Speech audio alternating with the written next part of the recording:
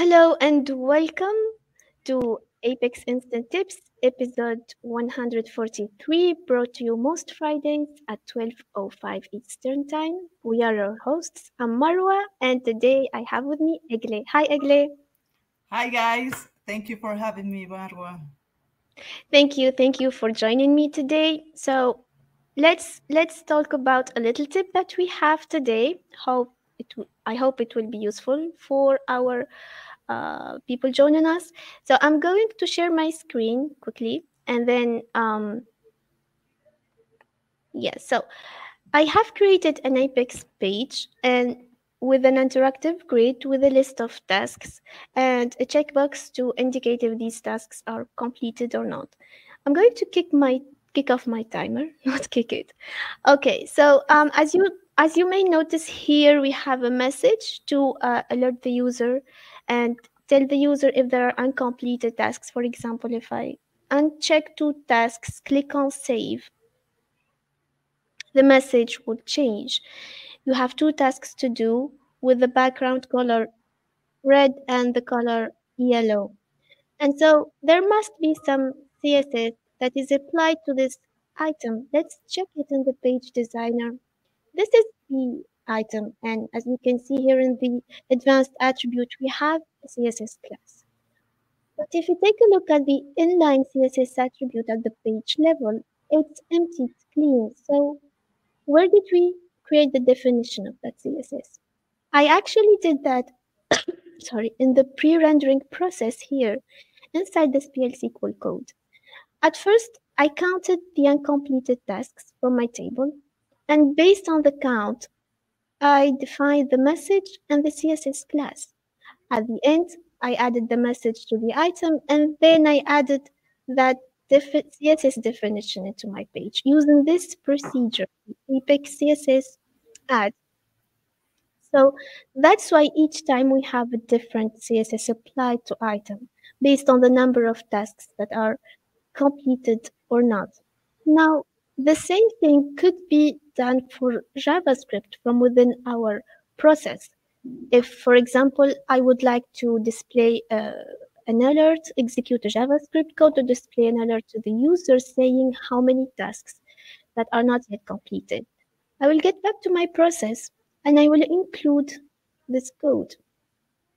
The first code is to add, the first procedure would add inline code and the second one would execute it. I will run the page and you will notice that there is this JavaScript alert that is executed. Another option to do this would be in the event on page load, for example, creating a dynamic action in there.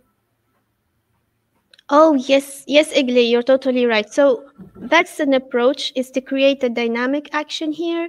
And for example, choose the alert action, type in Yeah, your message, and then I think you can condition this using the server side condition based on the that's number it.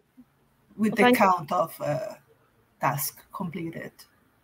yes, that's true. But um, that's one approach. This approach would allow you to construct your JavaScript code from within your PL SQL, and that way you can use values from your data, your select, your computation calculations, and construct your JavaScript function and then add it on load. That's I found it a benefit. Now I can comment this part so that I won't execute it when loading the page and just keep the add inline code procedure.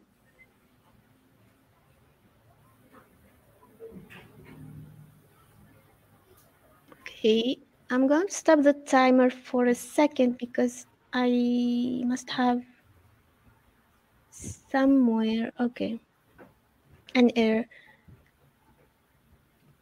Mm, I need to stop the timer quickly. Sorry. This is happening sometimes and I need to delete cookies. I have not investigated that yet to see why is that happening, but okay.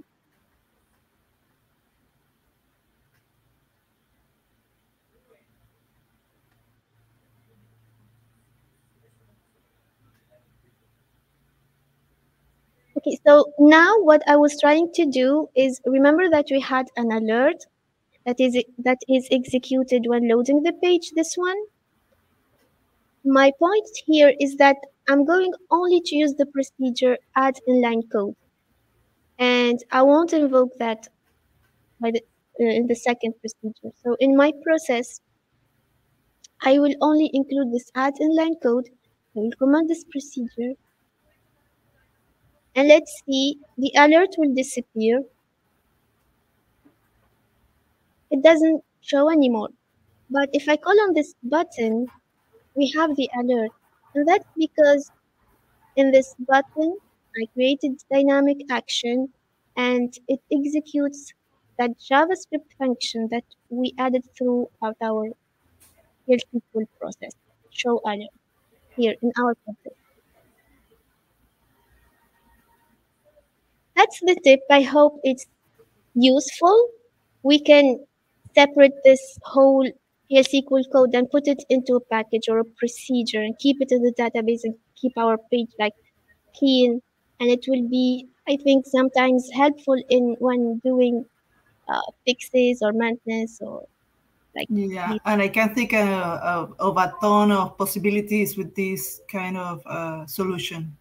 There are a ton of ways we can apply it for certain.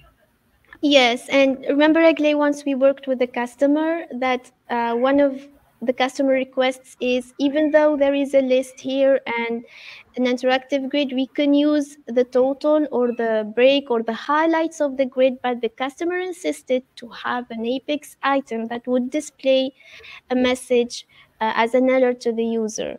And That's, that's where we can use this tip.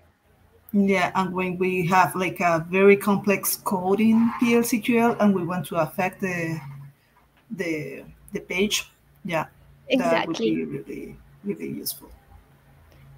Yes. So, thank you, Eglé, for being with me Thank you today. very much, Marwa. Thank you, and don't forget to subscribe, share, and like the video. And hopefully, see you next week. Bye. Bye.